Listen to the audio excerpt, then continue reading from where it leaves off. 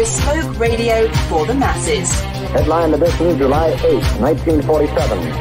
The Army Air Forces has announced that a flying disc has been found and is now in the possession of the Army. If the game is rigged, change the game. Game changer. I occasionally think how quickly our differences worldwide would vanish if we were facing an alien threat from outside this world. This is Fade to Black with your host, Jimmy Church, on the Game Changer Radio Network. All right. How you doing, Fade to Black? Yeah. Here we go. Today is Wednesday, April 17th, 2024. Very excited about the show tonight. It has been an amazing week. Another amazing week here on Fade to Black. I don't know how we do it. It's just so funny. 10 years, over 10, 11 years, soon to be 12, doing this show so many nights a week. And every time we wrap a week and we start another one, and I think, how do we top what we just did? How do we top that? How do we top that? And we just do it week after week after week. This week has been incredible. We're going to continue it tonight.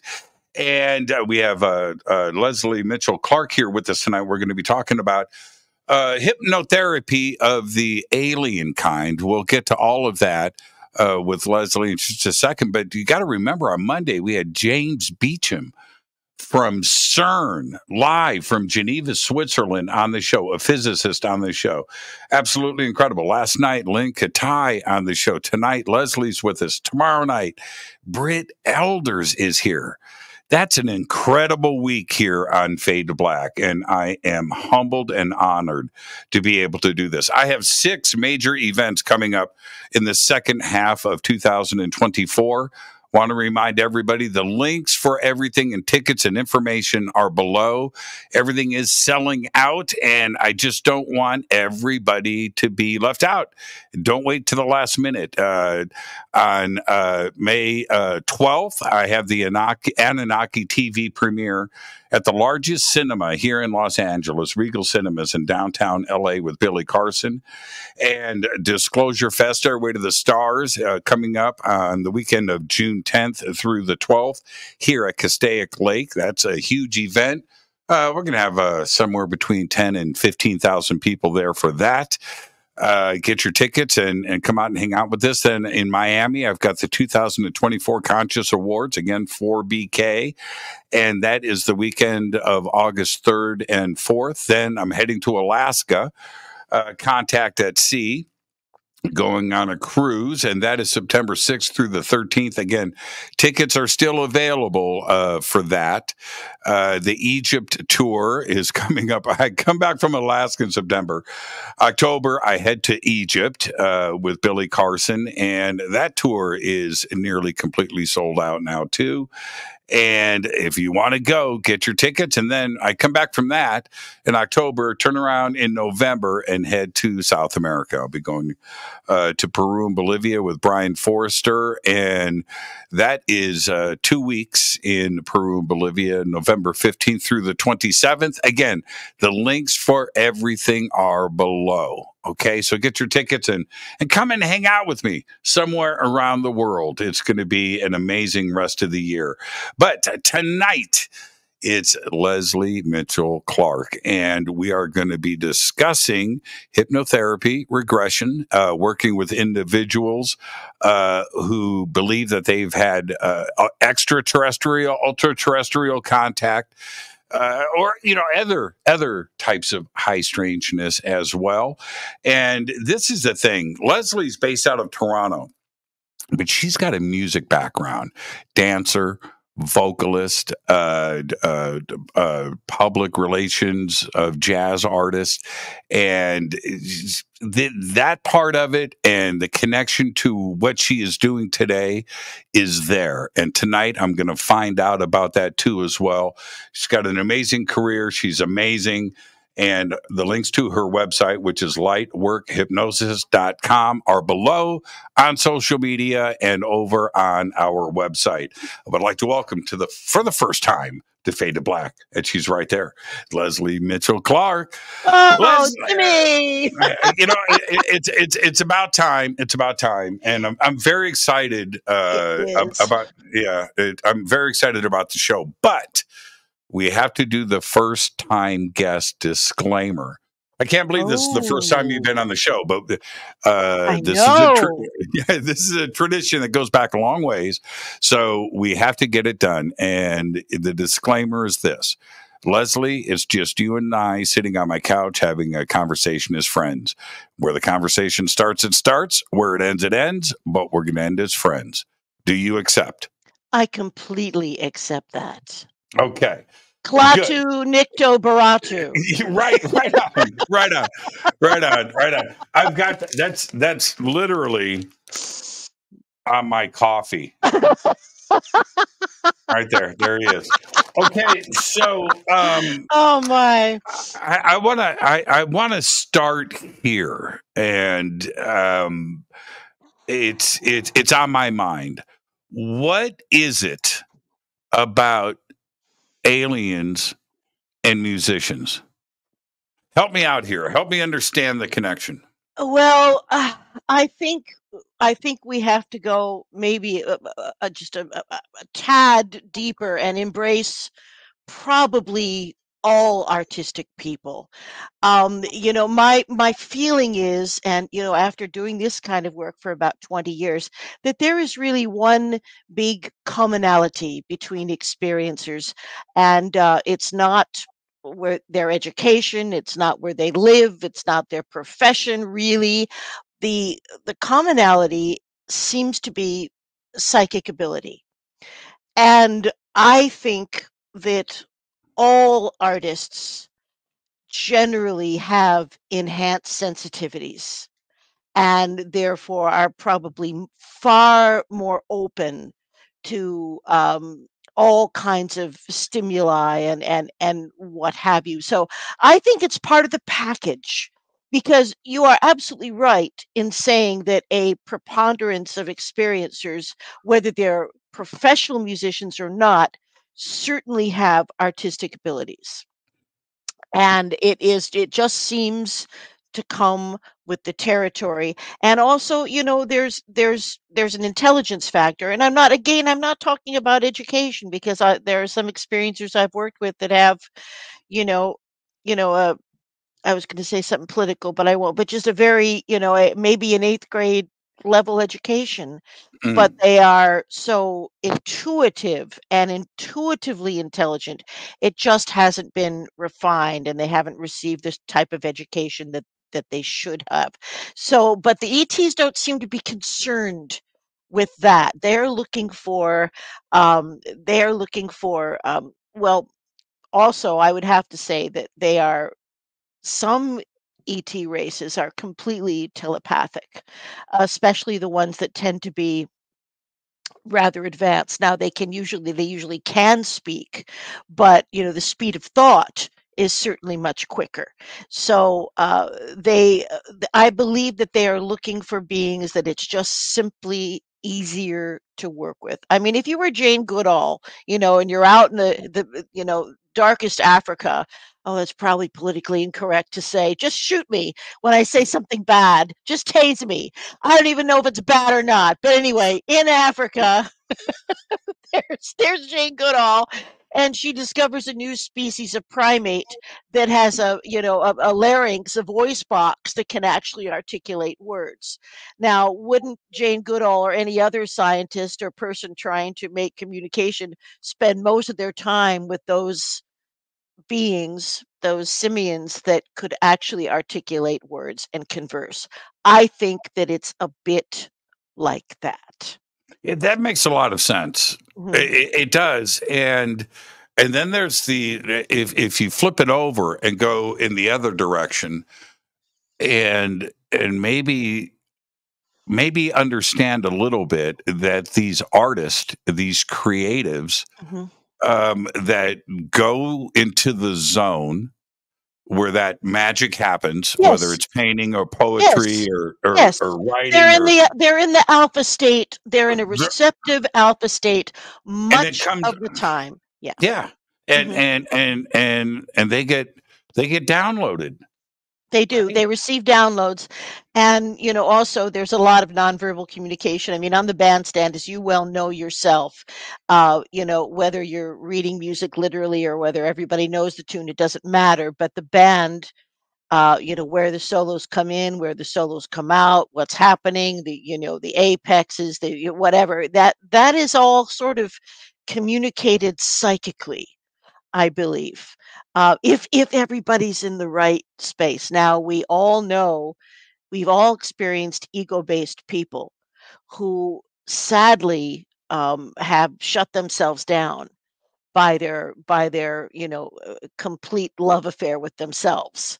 So I think one of the main things that will prevent you having any experiences of high strangeness are going to be selfishness, ego-based behavior, a closed mind, perhaps a narrow religious belief system that prevents you from going where you would naturally go. These things will all interfere. So the majority of people that I work with, I'm going to let you guess because there's one profession that really stands out, and I have to say a high percentage of experiencers work in this one profession, and it may Really? surprise you. Yeah, there's one predominant Okay. profession. So it's not going to be obvious to me. So I've got to think outside the box, is what you're saying. It might Uh, be. It might be obvious to you. oh, okay. I'm gonna, if I would take a guess, I would say an educator. You're right. You're I absolutely am. right. Yeah. Absolutely right. There is a preponderance of teachers and educators of all levels, people that teach kindergarten, people that teach in university. I would have to say if there was one career that seems to dominate, at least in the people I can only speak from my own, experiences, but there aren't a whole lot of hypnotherapists who are trained and facile enough and choose to do this kind of work, and there's the wonderful Mary Rodwell in Australia, and there's Barbara Lamb out on the West Coast, and there was of course the late Dolores Cannon. But I wouldn't say there are a huge amount of us doing this work.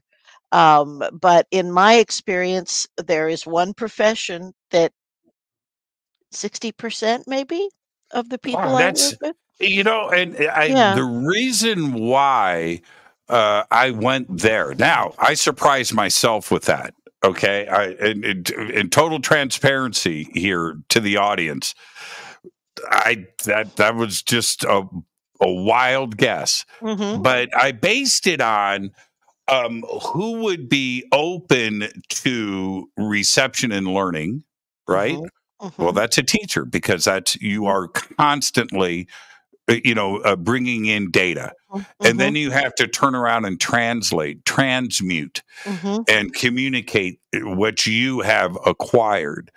And so a teacher and an educator would be the one of the best mediums to do that, along with painters and creative people too as well. Yeah, yeah, absolutely. And remember that many educators have facilities, artistic facilities. They might be music teachers. They Hmm. might be visual art teachers. They might be. So, we tend to see a lot of that. And my job, as I see it, because I believe that knowledge is power. I do. I believe it's always better to know than to not know. And a lot of times when people finally get to me, I'm like a last chance Texaco, to use a good American expression. I'm the last rung of psychiatric help. And uh, so many of these dear people have been through a lot of processes, medications, therapies, only to be told that there's nothing wrong with them. So my job is to help these individuals, not only access their experiences, but integrate them. Because I'm all about the healing. Just accessing the thing is not, that's part of it. That's only part of it. Being able to integrate the experiences and understand them and alleviate anxiety and terror and all these other things are the biggest part of the job. Although I will say, Jimmy, and I want to stress this too to your wonderful audience, most experiences that people are having or have had are either benign or good. There are not, there was a huge study. I was a part of it actually. MUFON and our friend Kathleen Martin, who I'm sure has been on the show, it was her project and it took 10 years. And I must have regressed, I don't know how many people through this MUFON program, but it was a widespread study with a lot of properly vetted practitioners. And the results that came back were that maybe only 30% of the experiences were negative or terrifying or frightening. And so the vast majority of experiences that people are having are mind opening, strange, but not painful, not torture, not terrifying in the way that we would be led to believe. I mean, I think part of that is that the agreement, the old Truman agreement, timed out, made with the Zeta Reticulites, and they were responsible for a lot of that rather aggressive taking of genetic material. But those people who experience that kind of trauma would now be probably close to 70. So it's a little more unusual, but it would have to be usually an older person recalling something from their early 20s or what have you. Yeah, that makes sense. That makes sense. Yeah. I want to go on the record really quick, and then we'll move on, and just say this: Kathleen Martin Mm-hmm. is quite possibly the coolest person on planet Earth. Okay, so I love her. So I just want to leave that right there. Hello, Kathleen. Yeah, I love her. Yeah. She's the absolute best. The absolute best. She is. She is. Now, let's back up if we can. We got a little bit ahead of our skis, but I like where we are right now. But how did you take the left-hand turn off of the freeway into this world? Was there a single event that happened, or was there an interest that was already there? Well, there was always an interest there. My father was interested in space and science fiction. We always had a telescope. The interest was always there. And then, when I was probably 14 or something, Eric Von Daniken's little Super 8 film came out, Chariots of the Gods. And after I saw that was that really turned on all kinds of memory engrams where it resonated with me. And I said, now, well, this is true. We are a global civilization with amnesia. We don't remember what happened, and we've been the recipient of all kinds of DNA probably. So that was a turning point. Now, I had some rather fantastic experiences when I was away doing summer stock the first year when I was a young actor. And I don't usually talk about this, but I think your readers might enjoy hearing about it. So anyway, when I was about 6, I finished high school early. I was 16, and I was accepted as a young actor in the company at a summer theater, which was in the Black Hills of South Dakota. That's where the Rushmore heads are, Rushmore State Park. So that's where this beautiful theater complex was that had been there for so long. So in the company, there was a really talented young lady, and I thought she was fantastically mature and sophisticated and old, and she was probably in her late 20s, maybe at the most, but that's how I saw her. Now we became buddies, and when we had to drive in to the town of Custer, which was the closest little town. I'm serious, Custer, South Dakota. Um, uh, we would take a circuitous mountain route, and I started noticing that every time I drove somewhere with her at night, we were followed by lights that would move quickly, that would be close, that would be far away. And remember now, Native American territory. This is Lakota, the Lakota people's land. It's a no-fly zone. They don't have airplanes flying around over over that Custer State Park. Anyway, so eventually, she confessed to me, or told me rather, because I thought this was so anomalous, that she had another job and actually worked for the government as a psychic. And her job was communicating with extraterrestrial beings. And she said, What? yep, What? yep. Wait. Whoa. How old were you? 16? I'm 16, and my friend is. How do you even understand something like that at the age of 16? It just I could feel the energy of the beings in the craft. I could feel the changes in energy. I could feel a lot of this. That's the only way I can explain it. I didn't question that she was telling me the truth.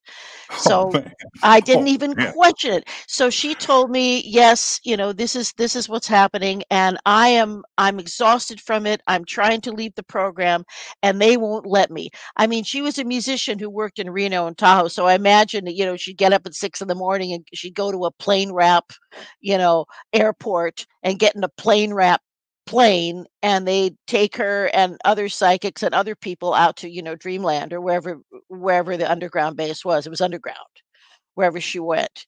So this was happening. And these craft eventually got close enough where I was actually even able to see. I would have to call them portholes, but they appeared and disappeared. So it was really something else. Now, one afternoon, I was, and this is the same summer, one afternoon, I was hanging out at the snack bar, which I did rather well. And there were probably 300 people in this theater company. And for some reason, there was nobody there, just me, like alone. And this car, like a late model, it almost looked like an Edsel. I think it sort of had wings. It was like a town car from many years before. This car speeds in and goes around this circle thing and drives up and stops right in front of my friend's little cabin where she lived. Now, I'm going to have to call them beings. Two beings got out of the car, and the reason I call them beings is because their skin looked to be plastic. That's the only way I can put it. It didn't look like humanoid skin. It looked like a doll skin, plastic skin, prosthetics. I don't know. That's what it looked like. And they were also wearing, and I kid you not, as Jack Parr used to say, they were also wearing like 1940s style suits, like George Raft suits, like Kirk and Spock when they go back in time in the original Star Trek, with the shoulder pads and the fedora. This is what they were wearing. Now, I also noticed as they got out of the car that, that their pants were quite short, like high waters. The pants were too short, and they were wearing what looked to me like orthopedic shoes. I'm now thinking, well, I wonder if they were weighted shoes. I wonder if they had a different relationship with gravity. I don't know. So anyway, these two beings go into her little cabin, and still there's no one around. I'm just standing there, and I think, well, I can't let this go on. I've got to go in there and do something. I don't know what I was going to do. Wave my tuna sandwich at them. I didn't know what I was going to do. But just seconds before I was going to barge in, these two beings came out, got back in the car, and sped away. And of course, I ran whatever there, and I said, WTF? What the hell was that? And and she said, well, those were just those were two beings trying to convince me to stay in the program, and I refused. So I honestly don't know whatever happened to this young lady. Um, I've tried to find her a couple of times, but with not much success, with no success. But that experience, that summer, and there's a part 2 to that, but it's pretty upsetting and gross, but there's also a part 2. But it was quite a turning point in my life. Now, many years later, of course, I had other experiences on my own and occasionally would see some sort of craft or anomaly, but nothing dramatic.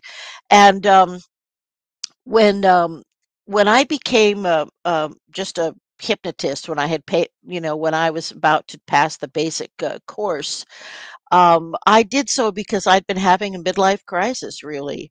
I can only call it that. I was disgusted with the music business. And my husband, God bless him, long-suffering spousal unit, my husband bought me a past life regression. And I thought, well, great, I believe in this. Let me try it. So I went and had the regression. Now, of course, I took away wonderful, valuable information about my own, lifetimes. But the main thing I took away is I knew inside myself, I knew that I could do that kind of work. I knew I'd done it before. I mean, hypnotherapy is 10,000 years old, minimally, that we know about. So something about that work resonated. I took various accreditations. Eventually, I took all my metaphysical certifications, which is where the regression is really taught and really comes into play. So I was working at a pretty upscale hypnosis clinic after I completed a bunch of my education. And about once a month, we would get a call from some, poor soul who believed they had had some type of incident of high strangeness. Maybe they had missing time. Maybe they had triangular scars on their body. Maybe they thought they had an implant. I mean, it could have been any one of these things, but nobody else would touch these cases with a 10-foot pole. Well, let me jump in right there. So I can understand the clinic that you were working at was dealing with eating disorders and smoking. Yeah, it was all upscale, middle-aged biatches, with facelifts. It was all weight loss and anxiety and hypochondria and all of that kind of thing. That was the bread and butter over there. And so, of course, none of these people wanted to do anything that they felt that far out. But I said, bring it on, baby, bring it on. And so who's got I just want to comment here. Sarah Breskman Cosme. I don't know if you know Sarah, but she's she's one of my dearest friends, and we're really close. And I had always said over the years that I would never be regressed. There was no reason for me to do it, and I just want to leave everything alone. But the two of us, we got, and we still are. I mean, we're the closest and dearest of friends. So there's trust there. So I went for it. But that's not what's interesting. What is interesting is her story and how she got started is very similar to yours. She got into big pharma. She was going into the psychology side of the world and the pharmacology support of psychiatric drugs. And she backed up. She started her career and she went, nobody's getting healthy with these drugs. There's got to be another approach to this. And that's why she does hypnotherapy today, because it works. It does, Jimmy. And the thing is, of course, university, I was a psychiatric technician. I worked on the graveyard shift in a state mental hospital. So I really was on the ground floor with psychotropic meds because I'm an old broad. It was a long time ago. And, the fact is, and I'm sure your dear friend will tell you this, that y- um, antidepressant SSRIs, SNRIs only work for about half the people or less that take them. The rest of the people taking them are getting no result. Yeah, misdiagnosis Yeah. and all kinds of things. Now let's go back. So that one phone call a month, Yeah. did you raise your hand and volunteer? I raised my hand and volunteered. And what I did to do this work eventually as I moved along, um, I adapted the tried and true techniques that we use for past life regression and interlife regression, a lot of them from the great Michael Newton. So I don't want you to think I reinvented the wheel. I took tried and true regression techniques and I simply adapted them for the work that we were doing. Now, what I started to find out immediately is most individuals who have had a contact experience are, in fact, lifetime experiencers. There are very few randomized episodes of contact.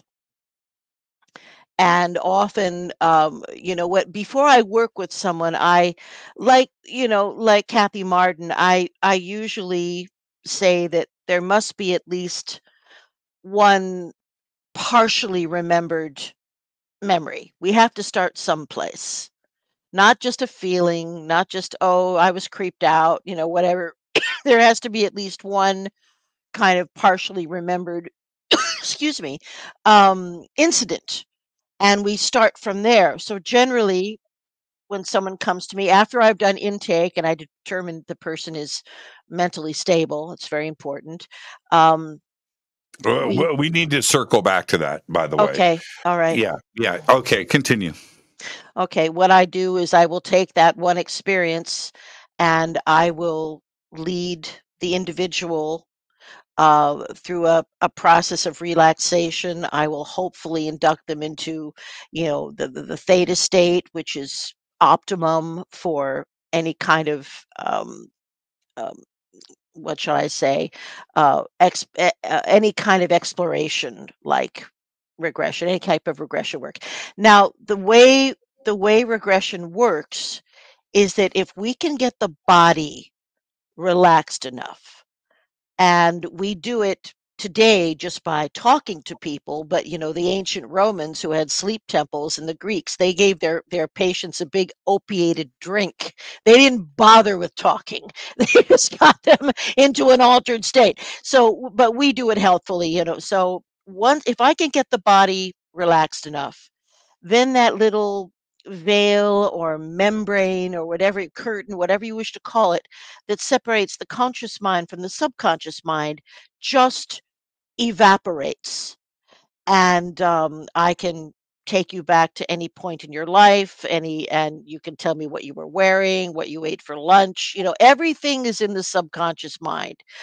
And also, I think that our memories also exist external to the physical body and in the, great beyond. I think it's a huge. The universe works like a huge computer, and knowledge is there to just access if you know how to do it. But at any rate, that's what I began to do, and I just heard so many amazing stories, and it was one of the earliest ones. Oh, this is a long time ago now. A gentleman came to see me who was, amazingly enough, of course, a university professor, right? And this is a highly functional person, no history of mental health, no manic depression, nothing, no borderline personality disorder, nothing. Totally mentally healthy person. And the memory that he came to me with was a partially remembered childhood memory where he had been on a trip with his parents coming through Montreal, not far from where Betty and Barney Hill, by the way, were taken. And he came to consciousness. There was hours of missing time, and when he came to consciousness, he was in his parents' station wagon, and he had his pajamas on backwards. So that's about all he had as far as what he could recall. So we got in That's there. a good start. That's a good starting point. That was a good starting. That was a good starting point. He had me at pajamas. So anyway. Yes. So we I led him through the beginning of the experience, and what actually happened is they were driving on this rural road, and his father sort of became switched off and focused, and the father turned down an unmarked dirt road for no reason. And this was late at night, like 11 at night, something like that. The father turns down the road. Now, we'll probably have to discuss screen memories at some point, but sometimes the ETs send us images that are not accurate so that we can accept them more easily. So my guy looked out of the window of the station wagon, and he thought he saw a troop of Cub Scouts riding their bikes next to the car. Okay, this is 11 at night out in the middle of nowhere. It was not Cub Scouts. I assume these were other beings who were guiding somehow the station wagon into where they wanted it to be. Now, when the station wagon stopped, there was a craft that was actually had landed, right there, just off the road. It wasn't hidden. It had a walkway. It was, very much like the day the earth stood, very much like our traditional, from what the guy described, very traditional sort of flying saucer motif. So what happened then is the beings who were grays started taking the children out of the car. Now, this is the old days where we had no seat belts and nothing, so they were just there. I think there were 4 kids in the back seat, and they started floating them out the car windows. And so then there was a little blip. I think the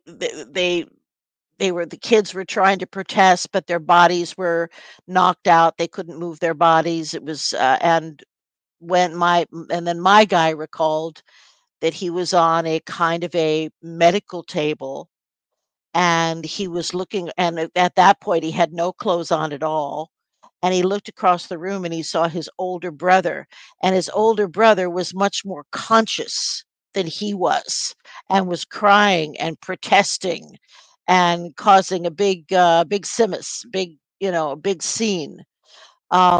So somehow the children and the adults, everybody got back in the car somehow, and the car mysteriously started.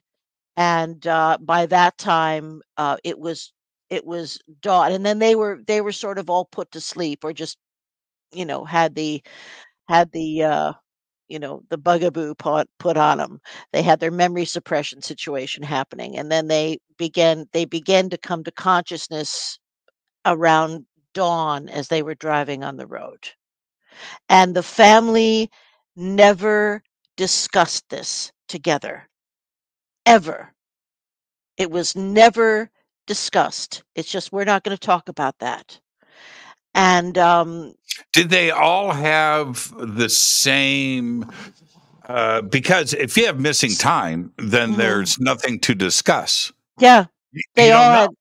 Right? And the father was out long before anybody else, because he was essentially sort of taken over and drove where they wanted him to drive. Right. And it must have been and it was absolutely terrifying when the children were being levitated or pulled out of the car windows, and the parents were just turned off. They just sat there. Now, whether the parents were taken in and examined as well, I don't know, because my guy didn't see the parents inside the craft, but he Just did. the kids. Just Yeah, the kids. it would seem that way. And so Now, what? Oh man, can't believe I'm going to ask this question, but I have to. What classification do we put that in? Is that the 70% or is that the 30% kind? And I'm going 30%. That's not, I'm he was terrified just afraid. listening to it. Yeah. Yeah, the kids were the kids were afraid, and but nothing painful happened, no probes, nothing.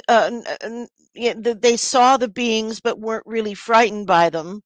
They were your basic zeta reticulites, I'm sure, because they were the only, and whatever kind of research they were involved in, they did not hurt these children at all. But now what we do in that case is, when, and this is something I'd like your listeners to really understand as well, when we regress someone, and this is also true of past life regression, any type of regression, the person does not need to re-experience any fear or anxiety or negative feelings of any kind. So as soon as I perceive that the person is becoming anxious, I'm looking at their respiration, or they describe something to me, that is maybe disturbing, I immediately make them an observer. And I say, well, you floated out, you're up, you're looking down at all these things. You don't feel any negative emotions, but you can still process the experience. And that's exactly how it works. People can process these experiences, remember everything that happened, and they can do it without terror or without fear. We do not need to make people re-experience fear to release any type of stressors that are clinging to those memories. When I did my regression, it was great. I did mine for TV. Okay, so we taped it. And I didn't know going in if I was able to be regressed. Now, Sarah assured me many times, by the way, Jimmy, you might be hypnotized right now. Yeah. I'm that good. So don't you worry, right? And I was, oh, okay. Don't worry. All right. Yeah. So, but for me, and this is what's interesting. This is my experience, and I've shared this with everybody. But you'll find this interesting. For me, as we started, now remember, I've got multiple cameras. We're in a studio. We've got production. We got TV. Everybody had to go behind the glass. So out there, it's just Sarah and I and a couple of candles and a fern. Okay. All right. Okay. So we start as I live and breathe. It happened so fast, and I didn't know if I could do it.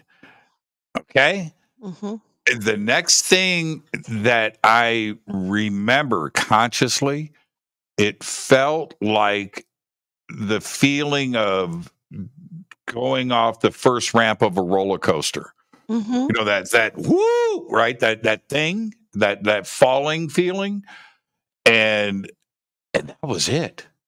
And I remember Sarah, I heard the number 2 like loud in my head. And I said to myself, I'm talking to myself in my head, right? I'm thinking, why are you bringing me out of this? I want to go back. I want to go back. It's all I heard. She was, doing what I've since seen the tapes, and now I know actually what happened. But I only heard the number 2, and that was it. That was the last thing I remember until she brought me out. And that's that. I was so happy that I did it. Right. Yeah. Now, I didn't. I had a conscious recall, and this is leading up to this question. I had a conscious recall of everything as I started to unpack it and talk about it. Then I started to remember. All right. But we were doing a TV show, so I didn't want to see the tapes. Mm-hmm. I wanted to do the show and then see the tapes live so we could react to it, so I could remember it that way. Mm-hmm. But is that the same process with your clients too as well? Do they remember instantly as they are brought out of that state, or do they unpack it over time? Well, usually they will unpack more, as the day goes on, but they have memories of what we've just recovered.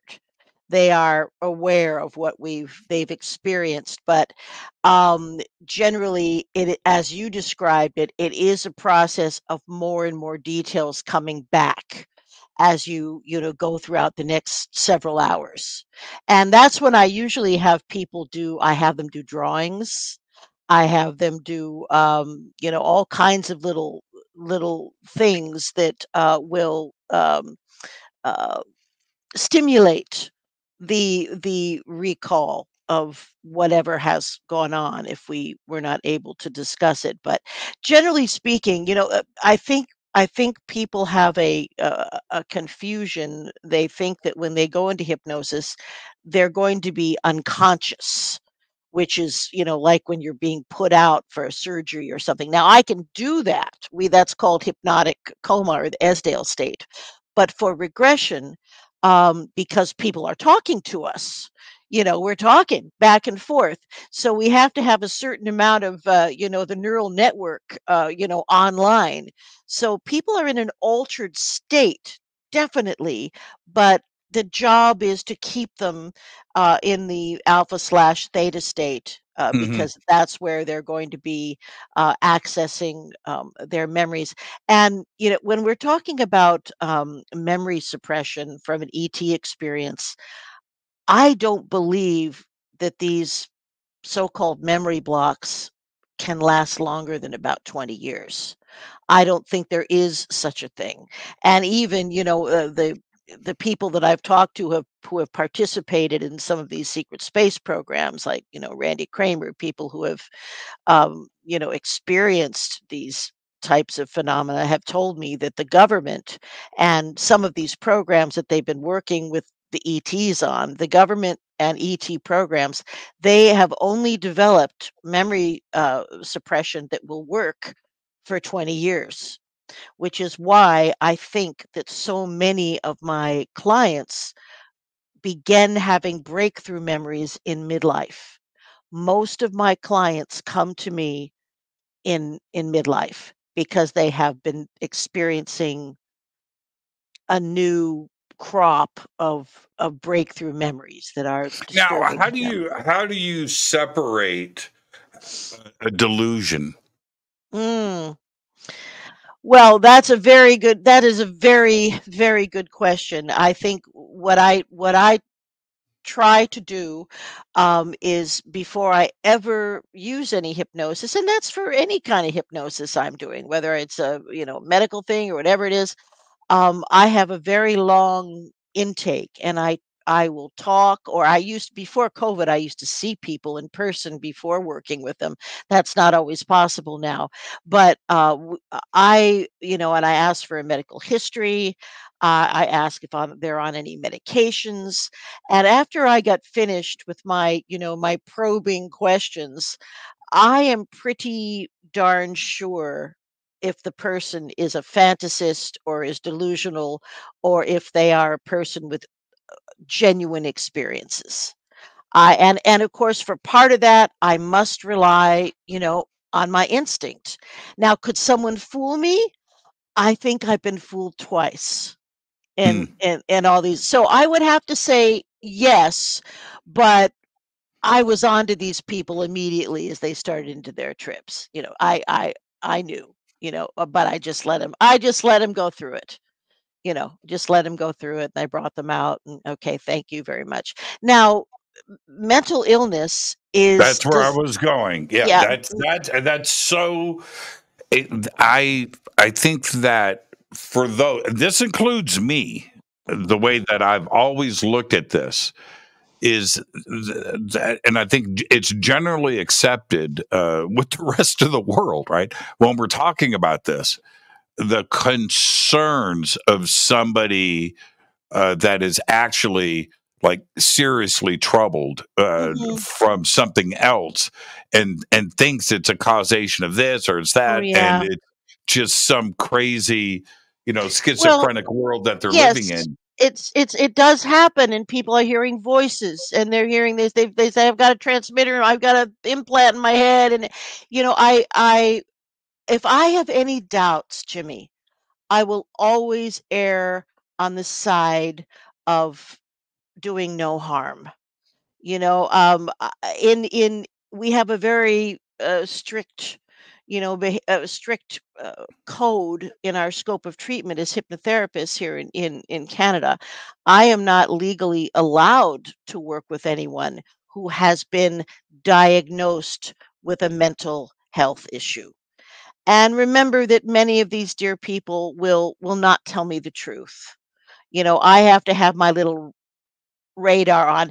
And also, just because someone has experienced severe mental health issues does not dismiss the idea that they may have also had some genuine experiences. But unfortunately, in the limitations of what I do, I can't really take a mentally unwell person there and do that kind of work with them. Although a psychiatrist can and a psychologist can, but I'm back in university, Andy Hardy University, and so I will be able to become a member of the College of Psychotherapy, which will allow me a lot of leeway and in that department. This is the other concern, and I have to ask you about this.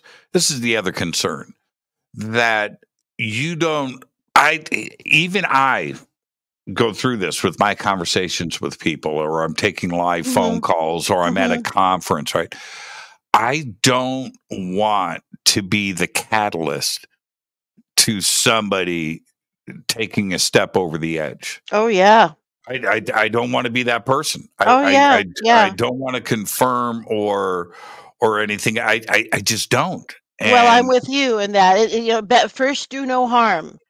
It's and when you are at as many public events as you are at, which is a lot all the time, there are going to be a certain percentage of people that come to these conferences. I know, I speak at a lot of them too, that are unstable. There will be a certain percentage of those people at conferences for this esoteric subject matter that are unstable. And I don't now, I really don't have any fears about making a big mistake. And because my radar, all my years of experience and working also with severely mentally unwell people in the state mental hospital, my instincts are very good. So if I have any doubts, I leave well enough alone. Now, I also don't hang these people out to dry, because I have a little network of psychiatrists and psychologists who are open to the idea of experiences. So I will simply refer these people on to someone who can truly help them legally and can also provide medication or whatever's required. So I don't just hang these poor people out to dry. If I can't work with them, I find somebody that can work with them. The other part of this is I understand your criteria, right? That you would like to have at least a partial memory foundation as a starting point. Yes. I didn't do that by choice with Sarah when we did our regression.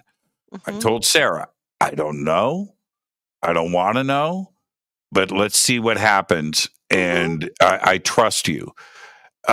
So I didn't want any leading thoughts. I didn't want any leading questions. I didn't want because we're doing this for TV too as well. I'm hanging all of my stuff out to dry in front of everybody, right? This is was this a past life regression, Jimmy? Was this a past life? Oh, I see. No. Okay. No, I just let her. No. Okay. I don't know. The past life. You know why Okay, a couple of comments. I feel like the table just turned around. You are now the host. I'm the guest. But but here's the situation with that. I wanted to gain the experience of the therapy, so I knew what I was talking about when I would discuss this in a conversation or a show in the future. That's the first thing, because I had never done it before. Therefore, I'm asking questions about stuff I truly know nothing about. I can read about it, but I wanted to go through the process. That's number one. Number two, I wanted to see if there was something that I had to say that I didn't know about. And how would that be accessed? Well, that happened too as well. And the stuff that came out of my mouth, I was pretty shocked about. But there was that part. And then there's the third part. I'm okay with that. But past life regression, I don't, too many past lives. It reminds me of that movie, Defending Your Life. Okay, so in the movie, Past Life Pavilion. The Past Life Pavilion, right? Yeah. That would be me. I would be the guy getting chased across the savannah. I was just thinking about that. Yeah. And I don't. Too many past lives. People are Cleopatra, right? Or you know what I mean? Well, I've never had that. I've never had a famous person show up in all of these years. So most of the time, in fact, sometimes, it is very much like the Past Life Pavilion. Like I had one gal, again, a teacher, brilliant teacher, and I usually try to visit 3 lifetimes if I'm doing a regression. I try to, but again, it depends on how people process and how much information they give me. But there were 3 lives of hers, and they were like non-verbal. They were like primitive wow people. They could hardly even form words. So she was telling me about what she was seeing and using language, but it was not at all what I expected. And I said, well, but usually people hear what they are supposed to hear.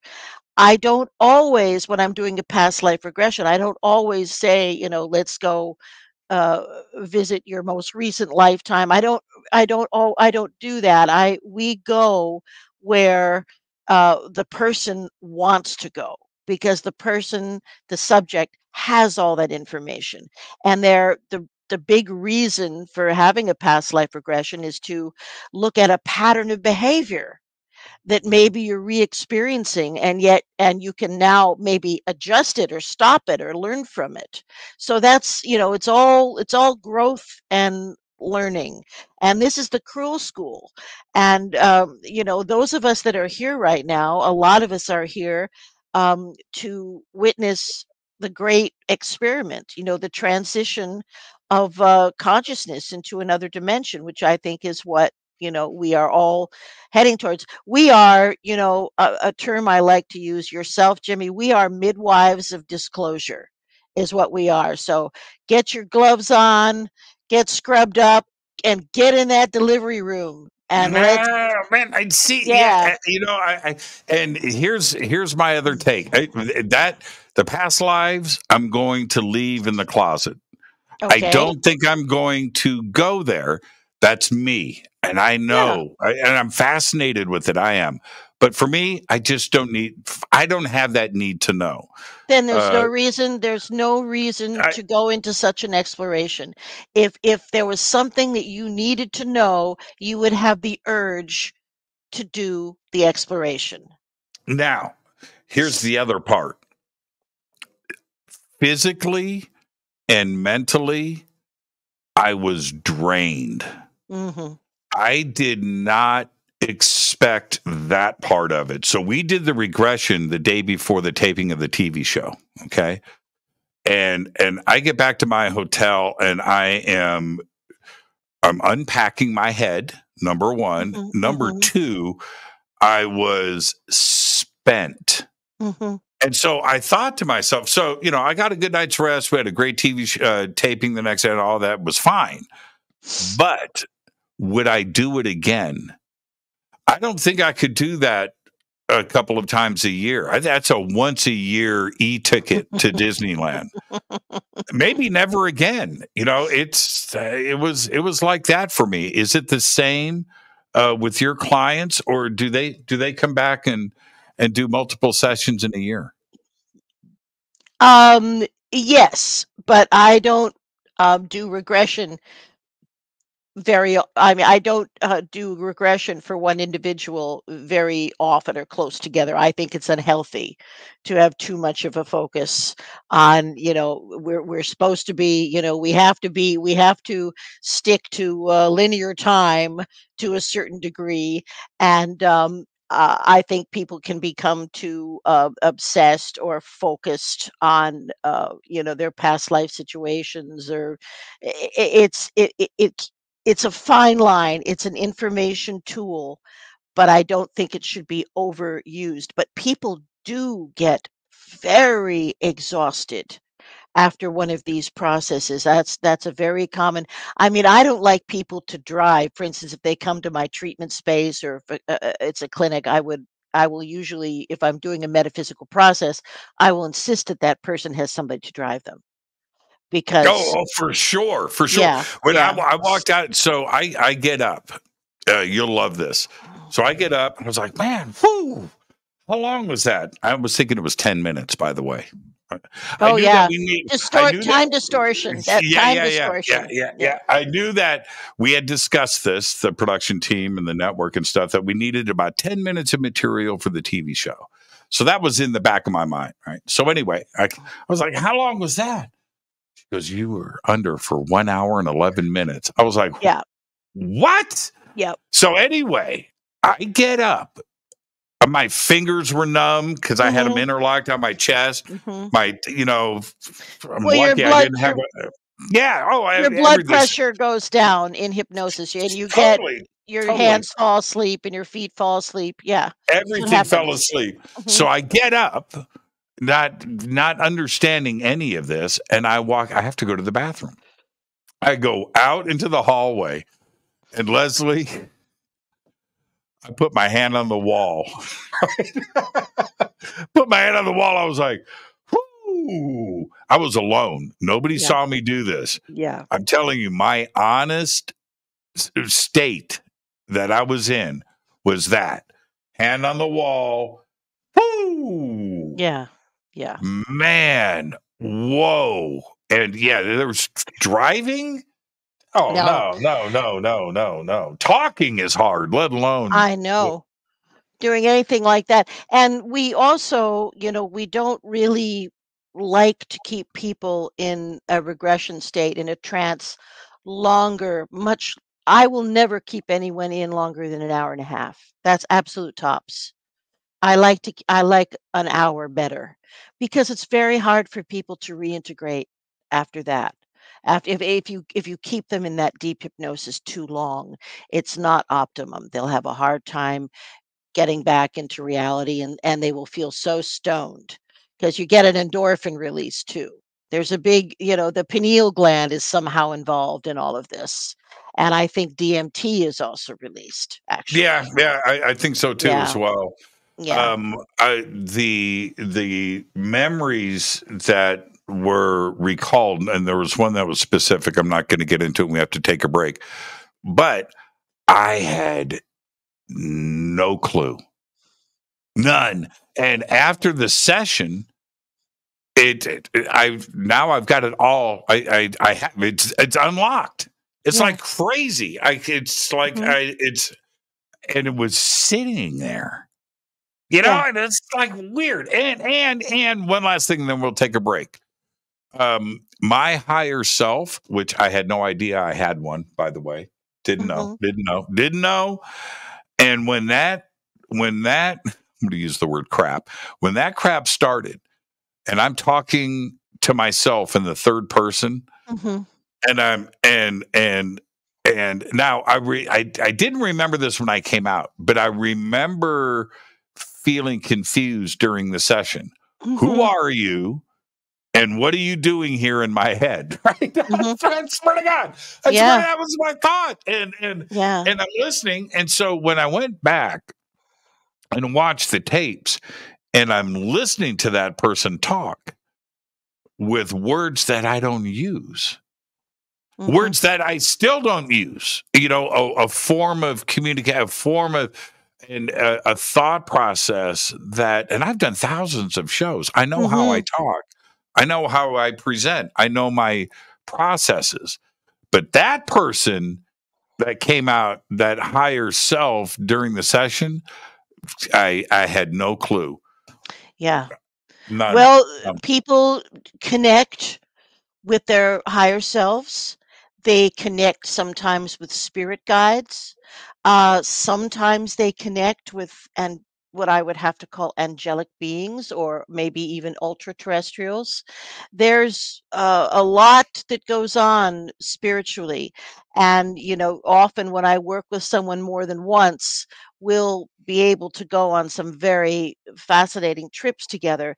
And one of the things that seems to happen now, and with some experiencers that I have worked with regularly, is it's almost more like channeling. First, you have to get the idea in your head that time isn't really real, and and communication with evolved beings can happen instantly, and it can happen anytime. And so, what I will put someone in trance, and they will perhaps connect with an ET being with which they have a relationship with. And so at that point, I can even ask questions. I can say, can you ask so and so, Mm-hmm. blah blah blah, if they incarnate into different bodies as well. I mean, whatever's in my head, and then I get an answer, and the person will answer me in using vocabulary that they don't normally use. Sometimes they will sound very different, a little bit like Bashar. If you've ever seen Daryl Anka, do his full trance. I host all of his events. Oh well, I'm crazy about him, Yeah, he's amazing. I completely accept what he is doing, and I have been a fan for many, many, many years. So it can be a little bit like that. And so there are a couple of people I'm working with right now, and when they come to see me, they are ET experiencers. It's not so much to explore their encounters, but it's about real-time communication.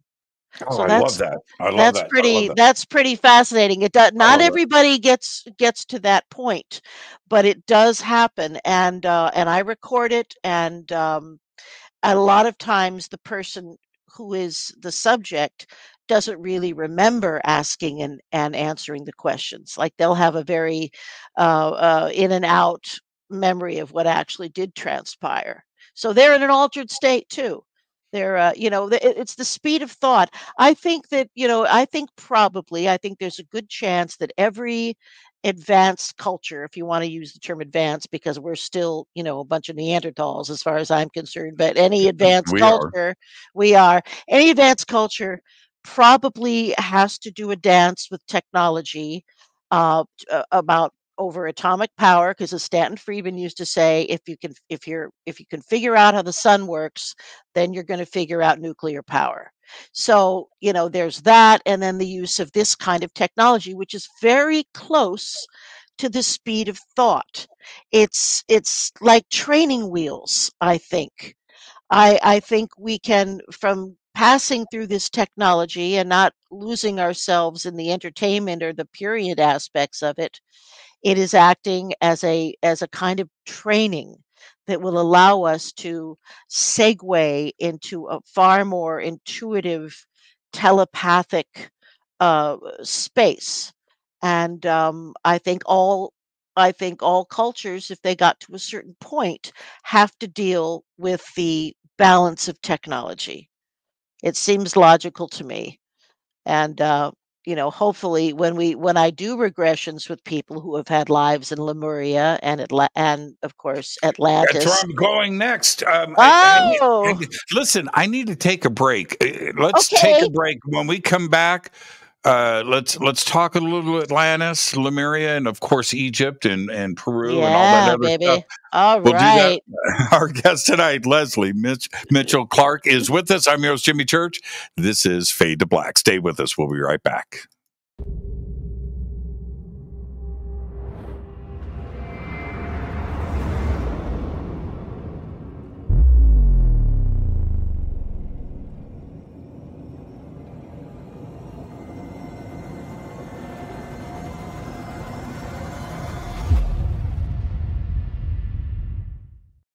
Subscribe to our YouTube channel to get your alerts and access to over 2,000 videos. Click that subscribe button right now.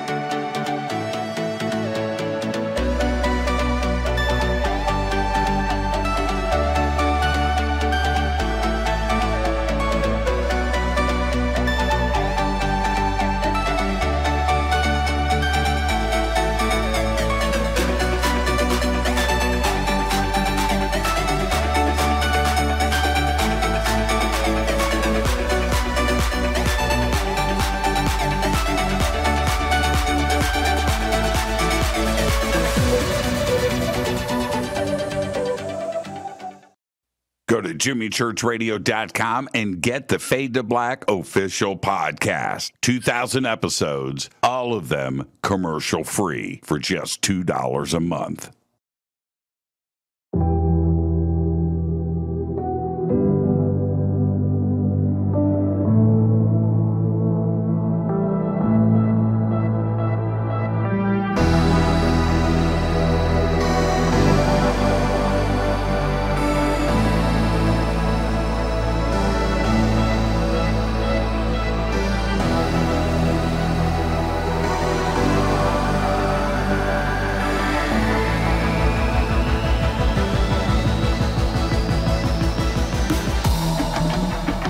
This is Jimmy Church. Please visit and explore Egypt this October 3rd through the 14th, 2024 with Billy, Elizabeth, myself, and very special guest and the #1 podcaster in the world, Sean Kelly.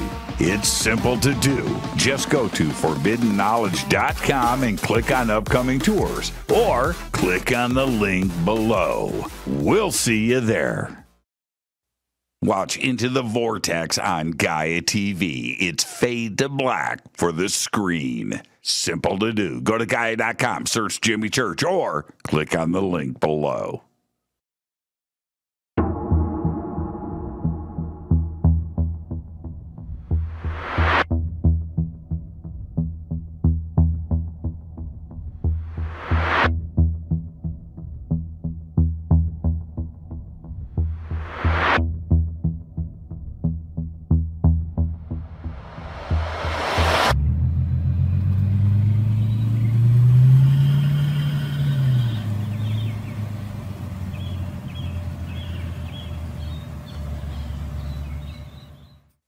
Follow Fade to Black on Twitter at JChurchRadio. Get all of the show updates every single day. It's now called X, but who cares? How you doing? Jimmy Church here. Special announcement. Get your Fade to Black t-shirts. That's right. Help support the show. Help support everything that we do over here. We've got 2 t-shirts. We've got 2 ways to get them. And right now, if you get a Game Changer membership for a limited time, you will get Fade to Black Blend coffee with your Game Changer membership. That's right. We have 2 t-shirts. We have the original, the classic Fade to Black t-shirt. You know you want one. Post a picture, send it to us. We'll put it in our Fade to Black gallery. And we've got the new official Fade to Black t-shirt drawn by Michael Oming. 2 t-shirts, 2 ways to get them. Get yours today. Everything is in stock. Everything gets autographed. Everything includes shipping. And you're going to get a tracking number. And with a Game Changer membership, you get an email to me. You get unlimited commercial-free downloads of the show. Those are uploaded every single night after the show to the website. So don't delay. Get your Fade to Black t-shirt today. Go Backley Tappy.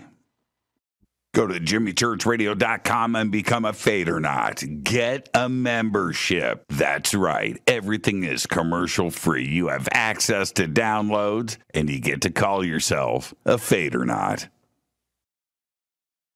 River Moon Coffee, makers of the Fade to Black blend. Truly the best coffee on planet Earth. Just visit rivermoonwellness.com or their Amazon store. It's all simple to do. You can check out the Fade to Black blend, the Game Changer blend, or any of their Black Moon Wellness products. It's the only coffee I drink.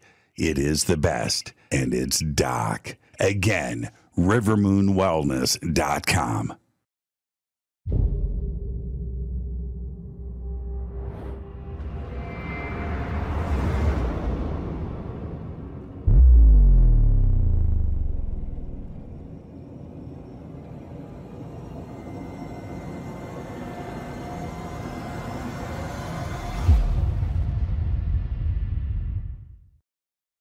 All right. Welcome back. Fade to Black. I'm your host, Jimmy Church. Tonight, Lesley Mitchell-Clarke is with us, and we're talking about hypnotherapy of the alien variety. But I'm holding in my hand right here, Fade to Black Blend Coffee. Get your Game Changer membership right now, and you will get this. It's the best coffee in the world. And I just got a nice, fresh shipment in for all of you Game Changers. It's the best. I did a fader fact today that Coca-Cola bought up all of the URLs that have AHH, like I do, right? They bought up all of the URLs with the word up to 62 H's. What are you going to do? So, how did I find that out? I tried to get it. Yeah. Lesley, you know the beauty about this show, all right, is that I don't wear a mask. You get me? That's it. Right. That's it. There is no mask. There is no mask. That's it's right. Coffee. It's coffee, music, and them aliens. You know, that's my show. And I am able to. It is such a freeing thing, much like hypnotherapy, in that I do this every night, and I am able to not be connected to the internet. I'm not on social media. I'm doing the old-fashioned thing. I'm having a conversation with somebody. Yeah. And that's a lot. That's what you do. Now let's have some fun for a second. Let's talk Atlantis. Oh yeah. And the reason for that is, and I don't want to drag on here, but when I go to an ancient site. You know, it could be here in the United States, but it could be in another country. But when you go there, there's a sense. It's not everywhere that you go, but you will. I shouldn't say you will. It's not a definite, but it's my own experience that there'll be some place, this thing, and it sneaks up on you, and you're like, I've been here. I don't know when, but this is very familiar to me, and so I feel that our DNA is just storing. We have to remember one thing. Our DNA came from our parents. Their DNA came from theirs. Their DNA, and on and on and on and on and on and on to the beginning of time. It's that simple. That information is passed down, and getting to that is the trick, right? But I think that we all have it, don't we? There's genetic memory. Absolutely. I think there are memories that are in this, and the body holds trauma. We know that the body holds traumatic memories. So certainly, it's always a question of nature and nurture. But I will say one thing, Jimmy, because I think that the episodes of encounters, contactees, experiencers, this is something that is intergenerational. Even Kathy Martin, I don't think she'd mind me telling this, not only did her Aunt Betty of Barney and Betty Hill have other experiences, but I believe that her mother had experiences. So there is a genetic component. Now, there are so many different types of beings that are interacting with us. And I would say that there are an awful lot that look very similar to us, indistinguishable. And those would be, the Lyrans, anyone for the Lyran system. The Anunnaki are considered part of the Lyran system. And as Bashar has said, there's the Yael, who will be one of the first beings to make open contact with us because we're like cousins, we share DNA.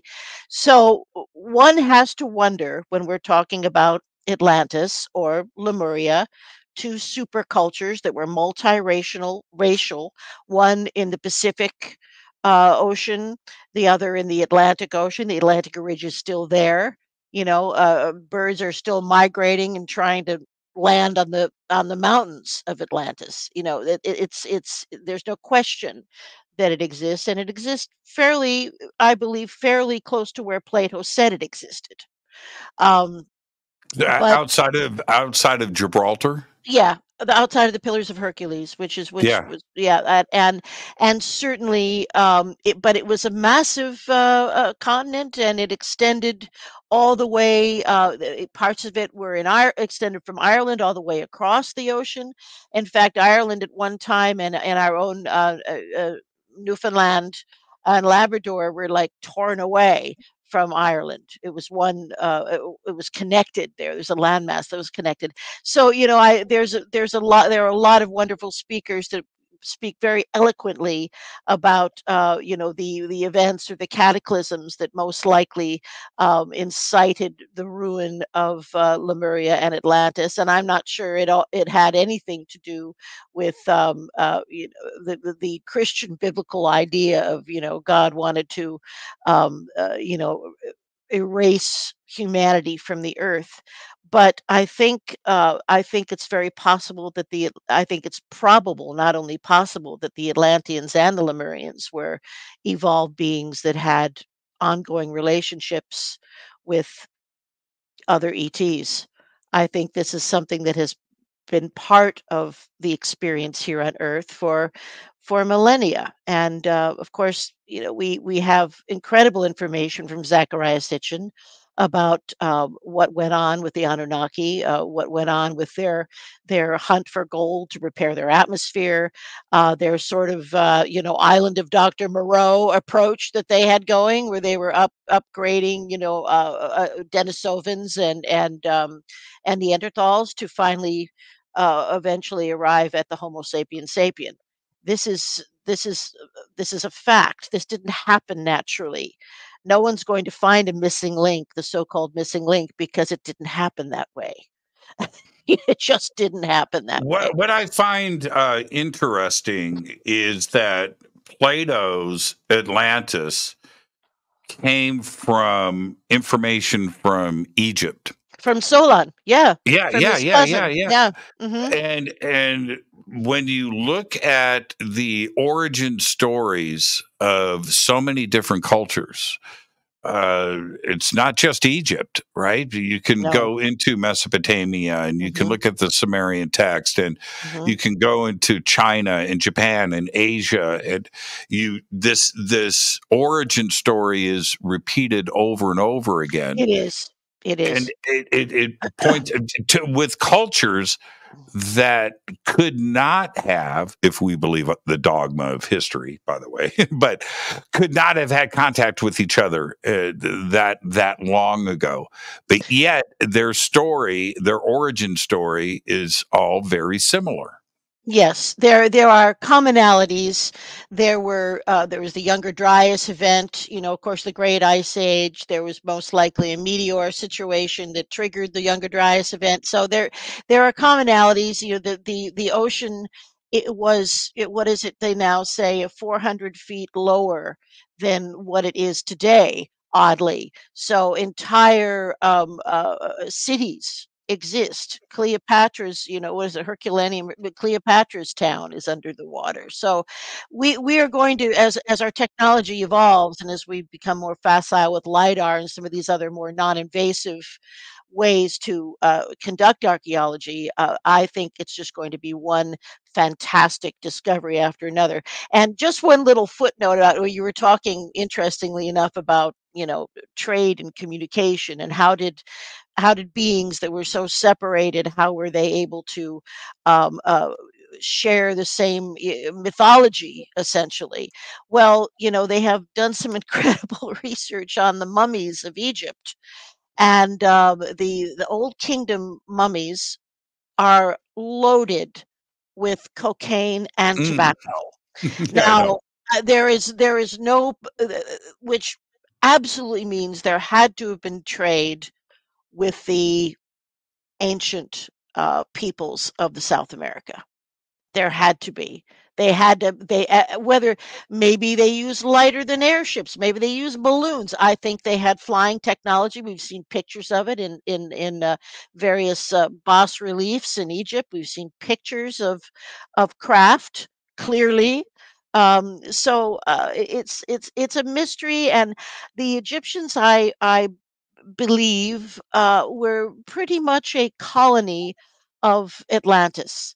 I think a lot of I think the pharaonic line really began with survivors of the Atlantean tragedy. And the interesting thing, along with finding all this cocaine and all this tobacco, in the recent DNA work is proving, and this is very uncomfortable for like Dr. Hawass, who's been in and out of favor so many times. I don't never know whether he's in jail or on a dig, but anyway, these hardcore guys don't like the idea that the ancient mummies were in fact European. They don't like it. But I'm sorry. Armenian, which would be even scarier. The stuff that they will find in my mummified body in 5,000 years, curl your toes. You know they don't even need to mummify my body. No, I'm already I'm full of so many. I am full of all the chemicals. But starting with the shit we ate as kids. I mean, my mother actually thought that frozen vegetables were better than fresh vegetables, and if something didn't taste right, she'd say, "Oh, well, just let me throw some MSG on this." Absolutely. Extra MSG. So we survived somehow. Nitrates.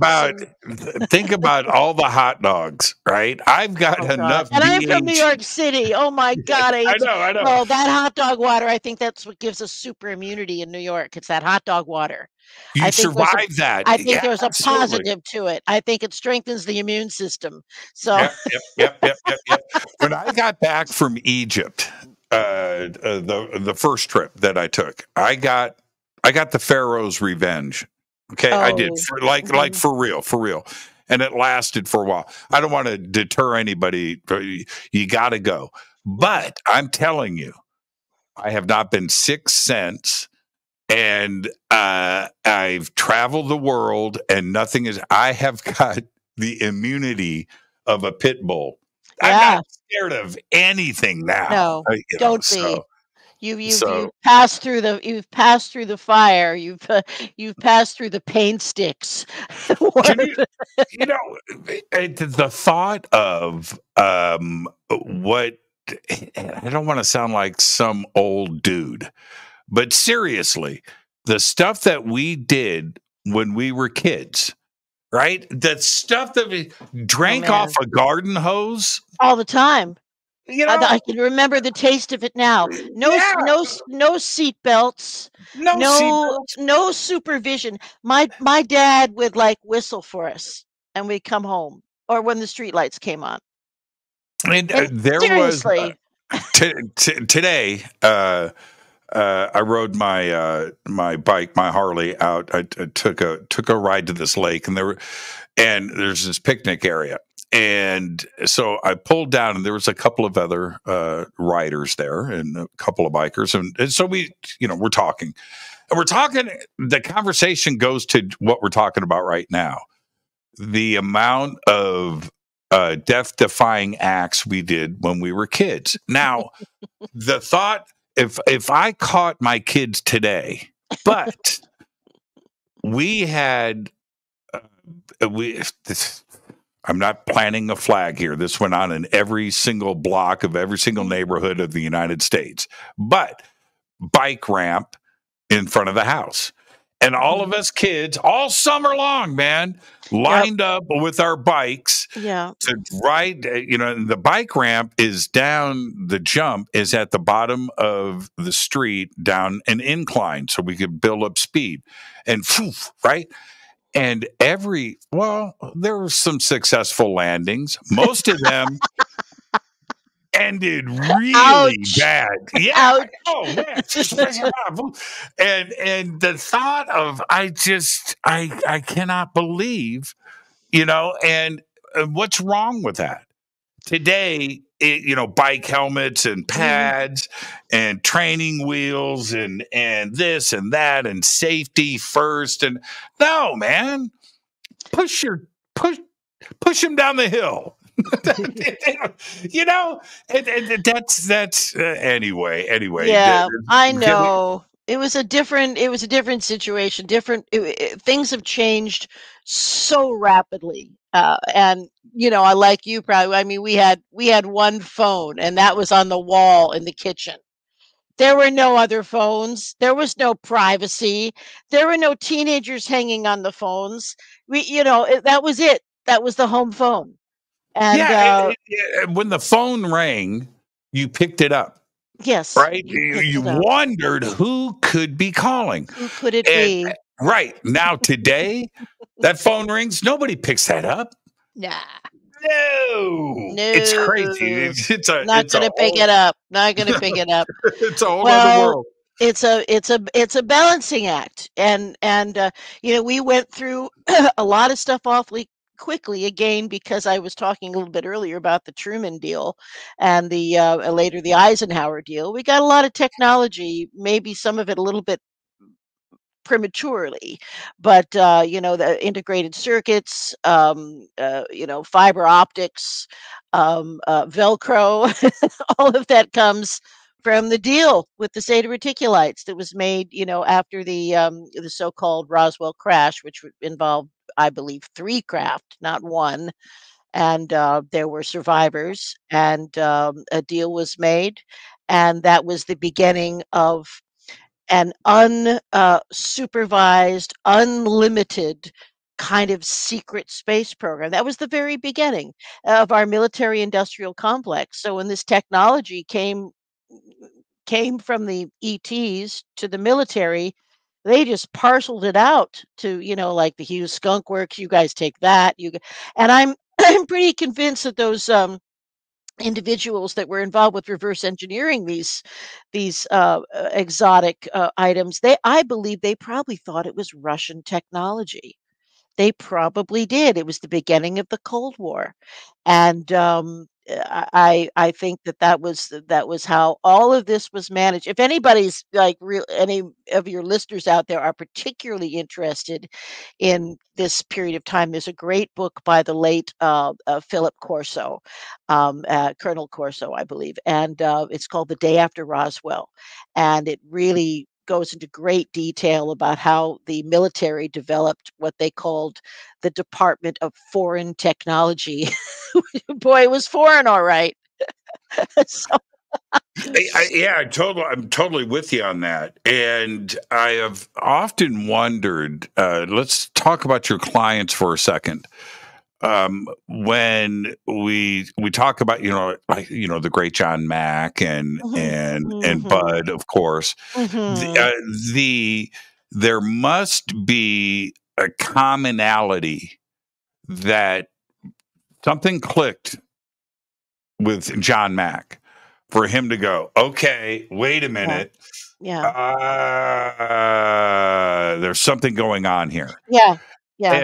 And there has to be. And so when we bring up something like Atlantis, is there a commonality in your clients that they don't know each other, right? But they're repeating something that for you notice over time a commonality between these different sessions? Um, it is not unusual for I think I can answer that a couple ways, but it's not unusual for experiencers to have lived lifetimes on other planets. Really? Yes, it's not at all because apparently in our soul group, we incarnate right alongside many other species that are very close to us. And there are some people who long for who always feel like they're in the wrong place and they have regretted incarnating here and they long to be home. So there is an aspect of that, and those people will often recount to me stories of being um, a long-lived ET being who was maybe present here during the Atlantean times. So we there is crossover. Well, that's Um, interesting. That's There is really interesting. crossover, and there are beings that are exceedingly long-lived compared to ourselves. We certainly know that about the Anunnaki, but and of course in the Old Testament, a Methuselah, I think it's those are literal figures. I think those Old Testament characters had special DNA and were very tall. They're that tall and blue-eyed often, and not to say that they were not ethnically Semitic.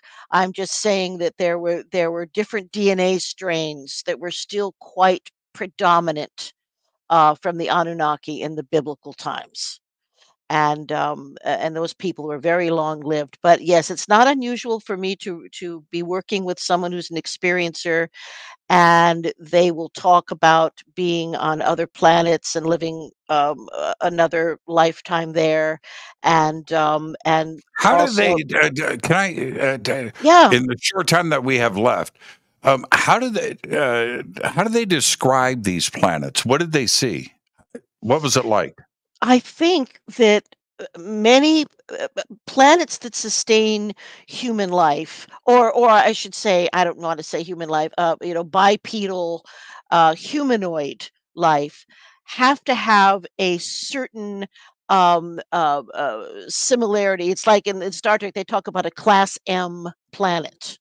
I think water and some type of air, some type of breathable. These beings have lungs. There have to be certain similarities. Now, every once in a while, I hear about something pretty far out. Even for me, for instance, I've heard some clients, and this would be more in a past life regression. What I'm going to tell you, but I've had people in a regression and they will begin recalling a life maybe as an aquatic being. So I have experienced that before, where there were beings that were sort of like mermaids and mermen, who are aquatic. And I have heard also stories of people who were in alien bodies that were very much like um, um, oh, there's a type of bug that I'm trying. They're insectoids, they're insectoids, and that's very, but they're beings that are full of love. They're very loving beings too. So it's very interesting. I think as mammalians, we have a lot of trouble with beings if they would evolve from either a reptilian or an insectoid line of development. I think, I mean, look at us. We can barely get along with each other, and we're all, human beings, just in different colors and sizes, right? So, but I think that part of our problem in becoming galactic citizens is that we have issues, prejudicial issues about certain types of beings. We're We do, uncomfortable. we do, we do, We're we do. uncomfortable with them. We're uncomfortable with them, and that's when they go to a lot. And for instance, speaking of insectoids, I'm just going to for just a moment. Um, I've worked with individuals who are, regressed to a life as an insectoid being, and they live underground, and they have hatcheries. So there are things that are kind of, you know, insect-like, but yet they're bipedal and they're geniuses, and they're considered the genetic geniuses of the galaxy, or are part of the galaxy anyway. So the insectoids show up a lot in people's encounters, particularly um, uh, when we're dealing with children and they're doing a lot of examinations. I don't mean painful examinations, mostly just observances. But and I've heard my clients call these beings the brown doctors. In fact, I've heard more than one client call them that. I think they might refer to them as that when they're on the craft or something. So Mm. the brown doctors they never show their faces if they can. They're always on either side of you because they're so conscious about upsetting or frightening children and adults. So they take, some ETs take great pains to not frighten us. And we misinterpret that. I think many times we misinterpret their Of their course, their why their wouldn't we? motives. Yeah, Yeah. why wouldn't we? Today I did a report. Now this is now think about this for a second.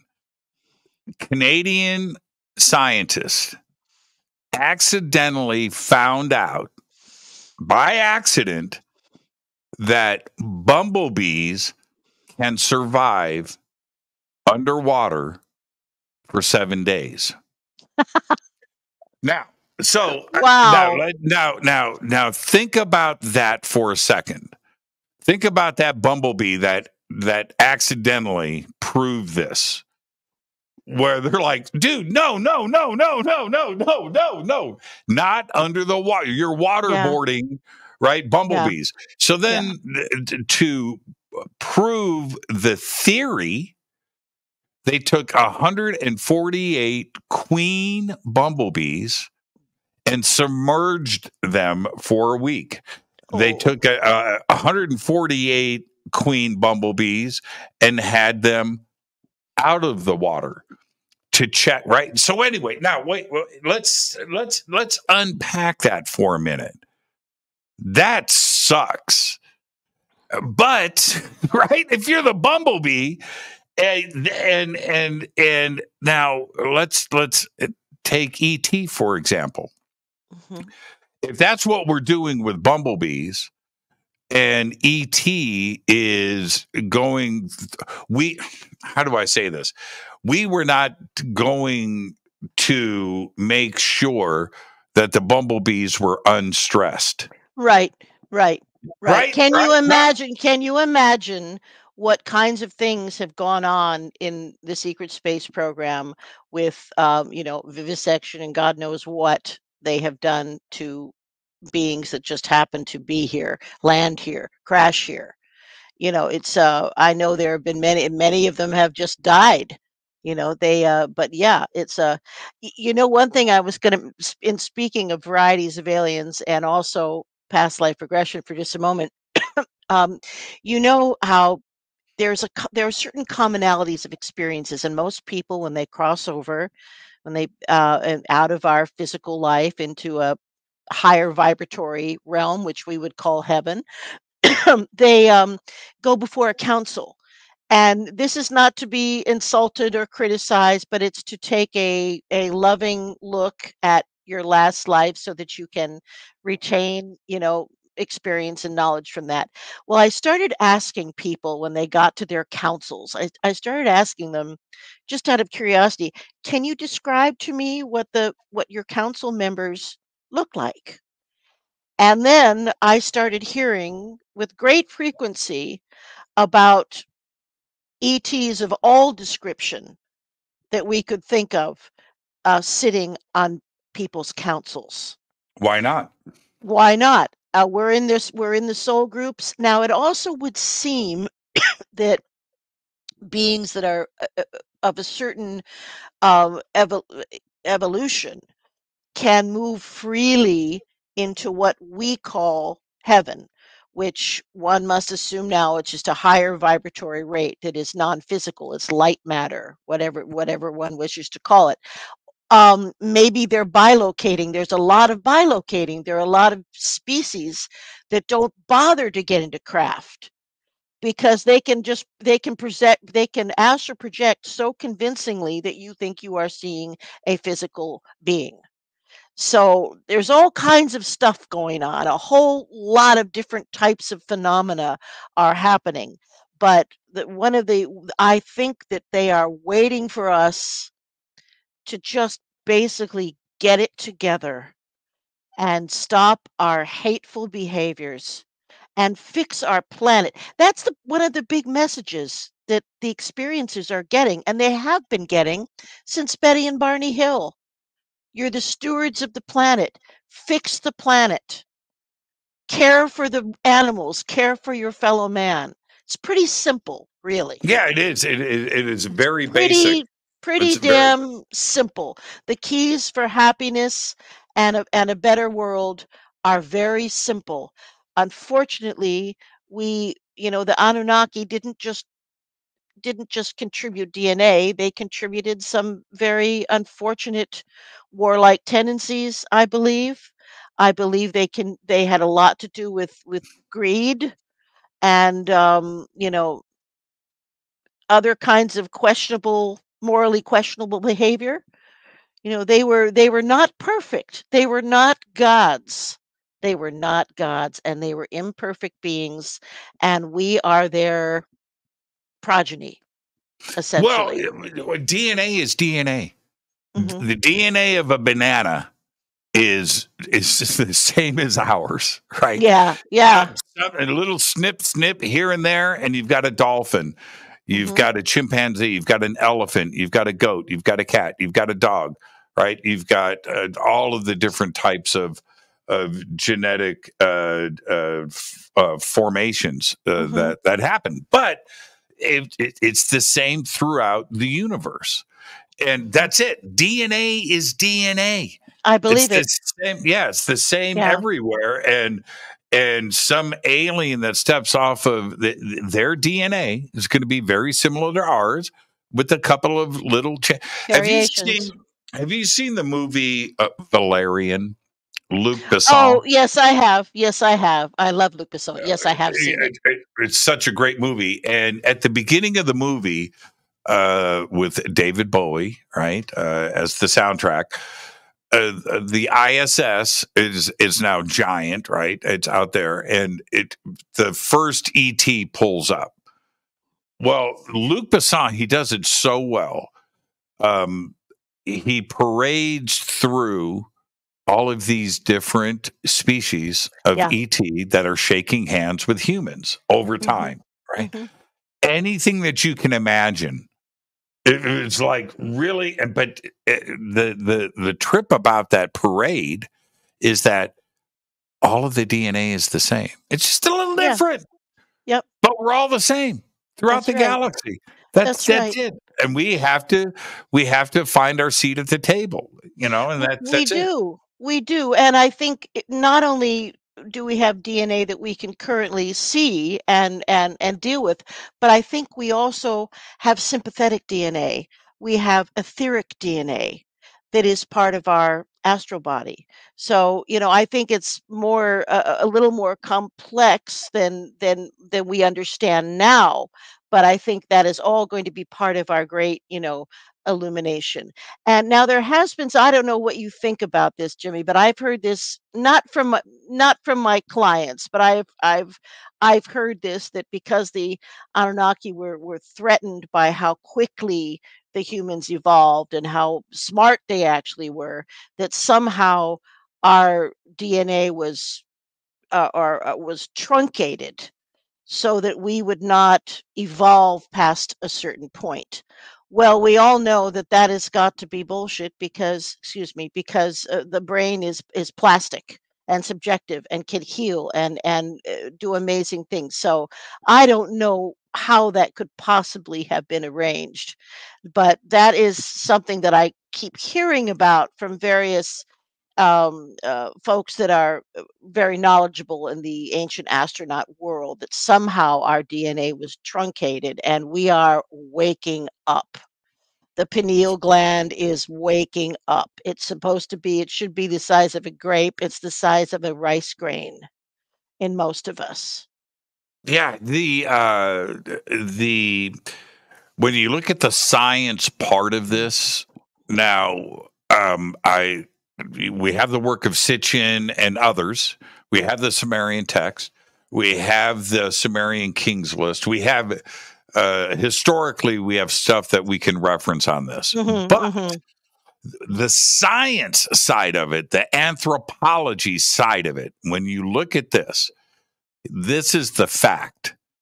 Homo sapien sapien just appeared 200,000 years ago. That's right. And like Venus on the half shell. That's right. That's right.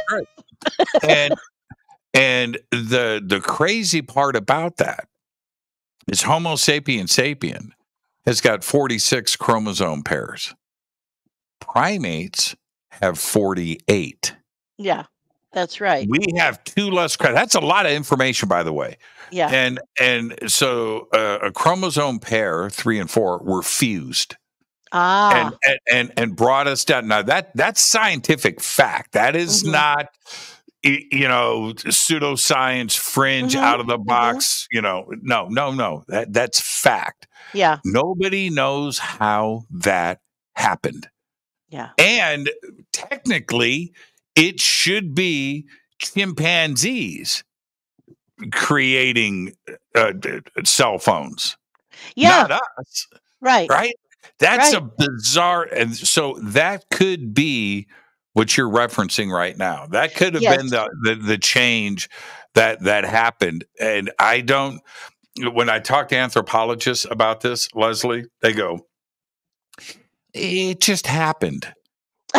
That can't be your answer. No, nothing just happens. No. And why do we have different blood groups? Why is O negative, which I am, by the way, the oldest blood group, the first blood group? Is it?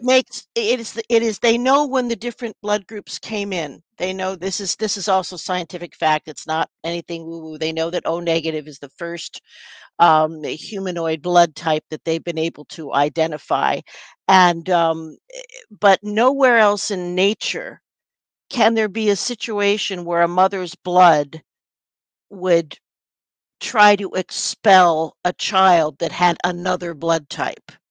That's what happens if you don't have a gamma globulin shot or whatever. Your body, if your child is not the same blood type as yourself, your body will try to eject that baby. And nowhere else in nature do we find this kind of strange blood type behavior. And it's also said that the Anunnaki also had copper-based blood, which is why they looked vaguely blue. They had a bluish cast to their skin, and their blood was copper based, which is interesting.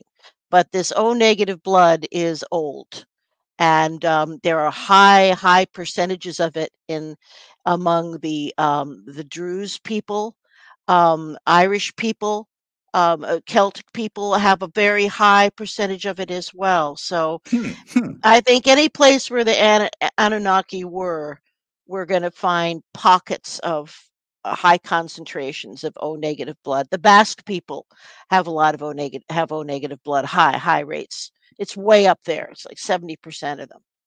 What an amazing show tonight. Perfect conversation, Lesley. Oh, How booked up are you? I'm not as booked up as I'd like to be. Okay, fair enough. That's a good I'm answer. I'm not. I see clients on a full-time basis. I'm in the process of writing another book. My first book, if you're interested, is called Intersections: A True Story of Extraterrestrial Contact, and it's on Amazon, Amazon.com, Amazon.ca, and it's about. I had a chance to work with one amazing client for many sessions, and we sort of wrote this book together about his recalled memories, and there's a lot of literal a lot of transcripts from actual sessions. So I think anyone who's interested in the process even would really enjoy that book. I'm putting on a little one-day event here in Toronto, but we've got some wonderful guests, and including Daniel Sheehan, and it's called the Contact and Disclosure Symposium. And there's nothing going. There are no what shall I call expos. Nothing going on in Canada right now. That there were many things, they're all gone. So I'm the only one, and my crew, we're the only people doing anything here, I think.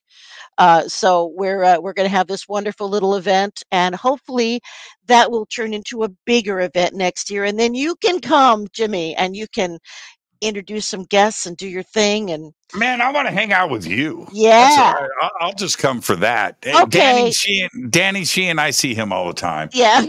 But I'll come hang out with you. Now, All right. if somebody wants to get a hold of you, the easiest way is at lightworkhypnosis.com. They can find you Yes. there. Absolutely. There's a little, there's a page where they can put their question and their information, and that email will go right to me. Now, it may take me a minute, but I always answer anyone who, reaches out. And you might have had an experience, you're not sure that it's worth pursuing, you want to talk about it, but you want to remain anonymous. I don't care. I will be happy to talk to anyone out there. This is my life path. This is my journey to assist these dear, special, wonderful people who have been chosen for these contact experiences. I refuse to put a negative spin on any of this. I'm not a David Icke fan. I don't. I can't live with those kinds of ideas. I think that's not my reality, and that's not the reality that I seem to be working in. I seem to be working in a reality of benevolence, and much more Bashar-like than anything else, I would have to say. So yes, please go to my website, lightworkhypnosis.com, and shoot me a little note, and I'll be more than happy to engage with you. And if you care to look at my little show, it's called Contact TV, and it's available on YouTube. Thank you so much, Lesley. I look forward to our next conversation. And anytime you need me up there in Toronto, I'm just a phone call away. Okay. I can't wait. We will have so much fun. You won't even believe how much fun you'll have. I love Toronto. I love Toronto. I love everything about Toronto. We got to do more. Yeah. Yeah, behave and be well. Yeah, everybody talks to me about LA has got all the events. Everything's always, so yeah, I agree. We need more events. West Coast, East Coast, Vancouver, Toronto, Miami, Chicago, New York. Yeah. Detroit. We need Everywhere. events everywhere. Absolutely. Everywhere. Well, I think that's what we're going to see now, since we're coming out of COVID, and we realize we're not ever going to get grant money for doing any of this. We have to figure out how to do it ourselves, New York style. New York Keep style. rolling that rock uphill. That's it. Lesley, enjoy the rest of your evening. Oh, I will, man. You take care. It's been such a pleasure. All right, Jimmy.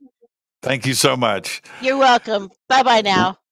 Lesley Mitchell-Clarke. Her links are below, and we've also got them up on social media and, of course, over on our website. And what am I doing tomorrow night? Oh, Britt Elders is with us. So that is tomorrow night. And this is the deal. Britt has been researching, shooting documentaries and the subject for more than 50 years.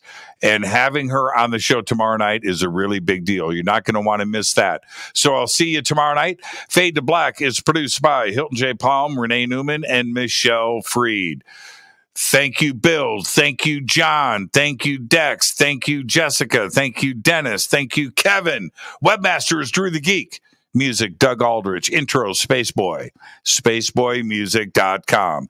Fade to Black is produced by KJCR for the Game Changer Network, and this broadcast is owned and copyrighted 2024 by Fade to Black and the Game Changer Network, Inc. It cannot be rebroadcast, downloaded, copied, or used anywhere in the known universe without written permission from Fade to Black and the Game Changer Network. I'm your host, Jimmy Church. Until tomorrow night with Britt Elders, I want you to be safe. Go back, Lee Tappy.